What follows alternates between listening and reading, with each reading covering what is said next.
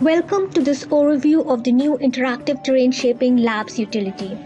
Let me begin with a quick introduction of the new tool.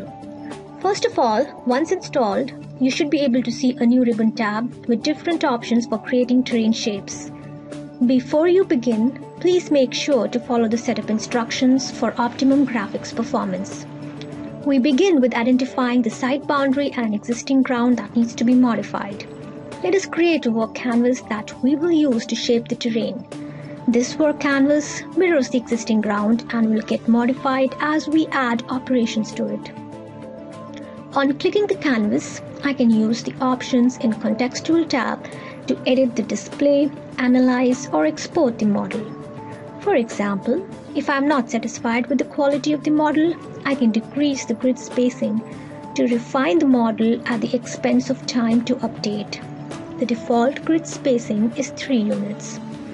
I can also switch to the solid view to get a more accurate representation of the model.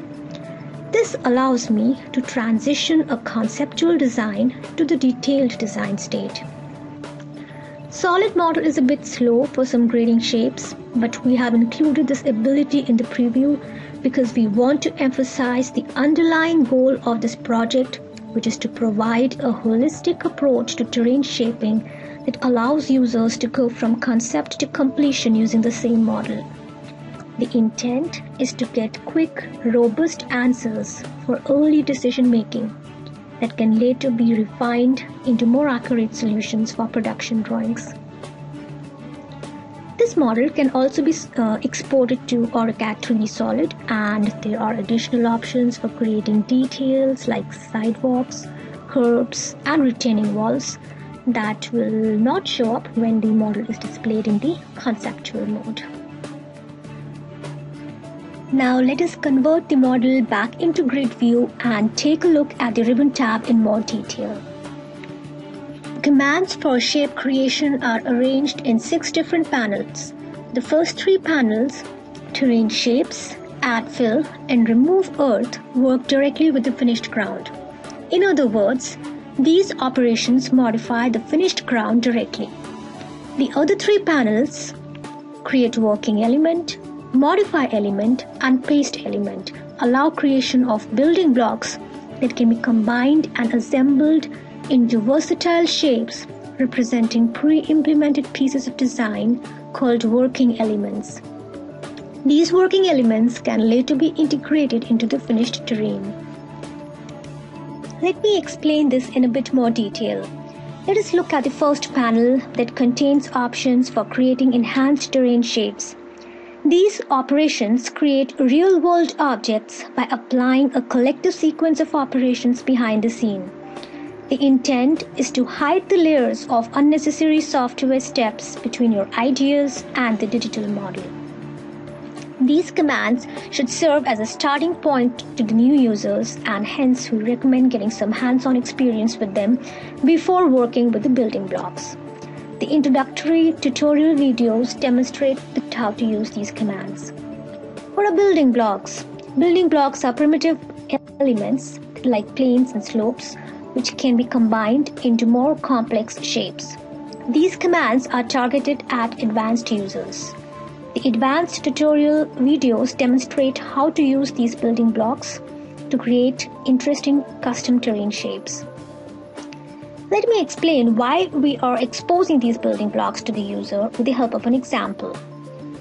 In this drawing, I have added a parking lot, an organic swale, and a pond using the standard commands.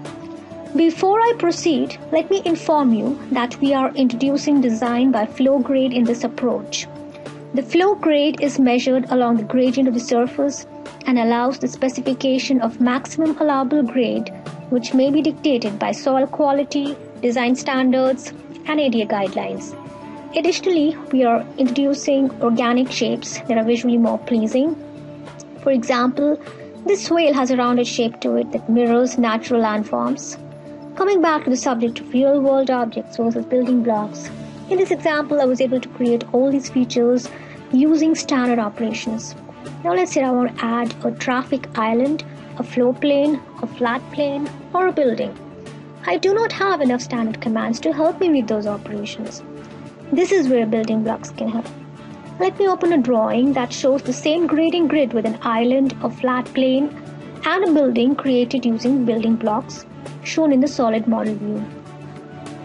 Adding these extra features would not have been possible without access to building blocks. This is why we would like you to experiment with these tools. We would like to interact directly with you and learn about your workflows. We will continue posting advanced tutorials to offer new insight into the power and flexibility of this new approach to terrain shaping. We would request you to verify the workflows so that we can create many more commands that create complex shapes but hide the steps behind the scene. The intent is to build a rich, expressive, and comprehensive set of tools to create real-world objects with simple workflows before placing the final deliverable in your hands. We sincerely appreciate your participation and look forward to your input. Thanks for watching.